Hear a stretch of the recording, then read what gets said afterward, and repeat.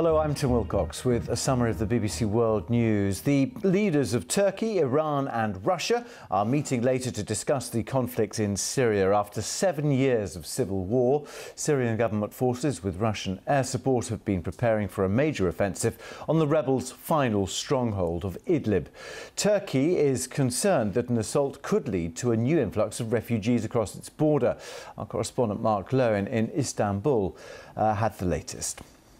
Turkey has consistently backed the rebels in Syria, while Moscow and Tehran have supported the Assad regime and taken President Assad now to the brink of victory, with an imminent assault now on the last major rebel stronghold of Idlib. And so it is awkward for President Erdogan, even though the three sides are cooperating quite closely, because they have different aims in Idlib. Moscow and Tehran back the regime takeover of Idlib, the liquidation, as they call it, of the rebel stronghold, destruction of HTS, that jihadist group that Quentin mentioned in his piece there.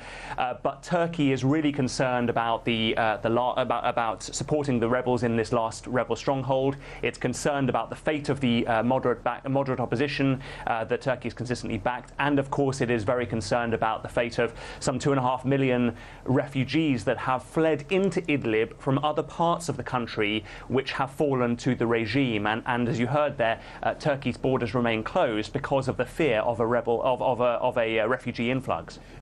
Mark Lowen. British Airways says it is investigating the theft of customer data from its website and mobile app. The airline says personal and financial details of customers making bookings was compromised, but that passport details were safe. The breach took place between the 21st of August and the 5th of September. BA says it has contacted all its affected customers. This was a very sophisticated criminal attack on BA.com. And over more than 20 years that BA.com has been operating, we've never had a breach of this type. We are absolutely committed to integrity of the data of our customers.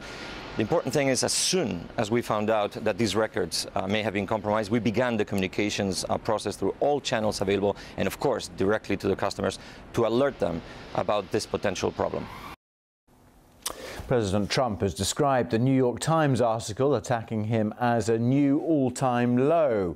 At a rally of supporters in Montana, he called for the paper to name the author of the anonymous piece, which was deeply critical of him. Members of his administration, including Vice President Mike Pence, have been lining up to deny their involvement. More on that story and the others on the website. From me and the team, bye-bye.